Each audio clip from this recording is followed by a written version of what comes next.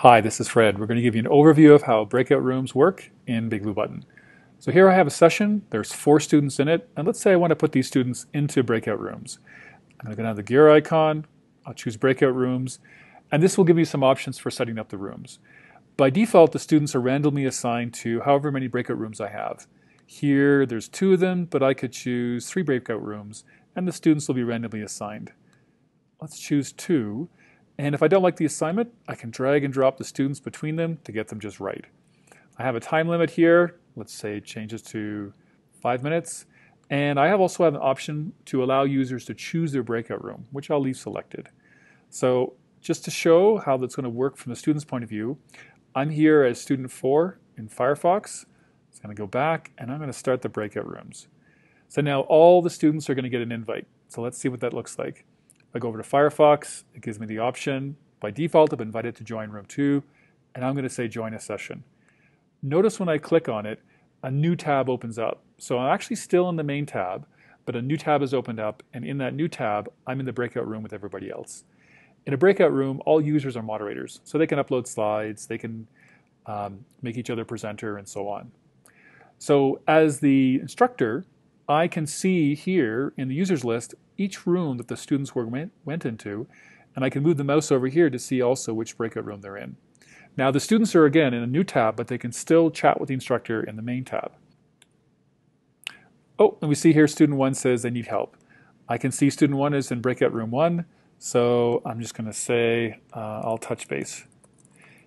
There's 2 ways I can join. I'm here in the audio, but I also have 2 actions. I can join, or I can just transfer my audio channel into it and join that room.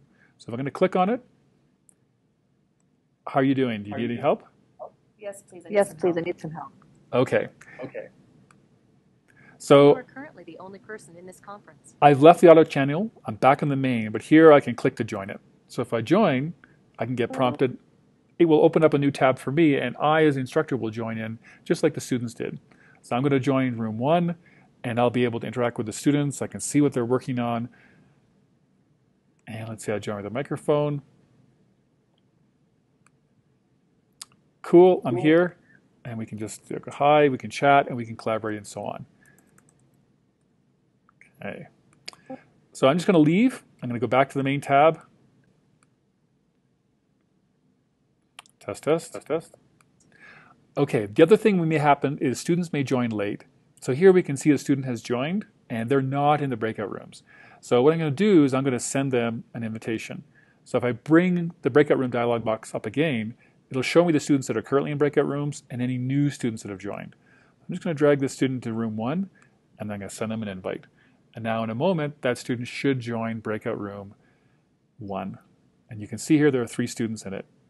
So that's, students are now collaborating. At some point, the time limit may be reached. I can see here I have 1 minute and 53 seconds left. Or if the instructor gets the sense that the breakout rooms are finished, I can just close all the breakout rooms. If I do that, all the breakout rooms close. If I go back to my student here, it says you've been logged out of the conference. But again, I'm still in the main tab, and that's me as here as student 4. So that's an overview of breakout rooms and how they work within BigBlueButton.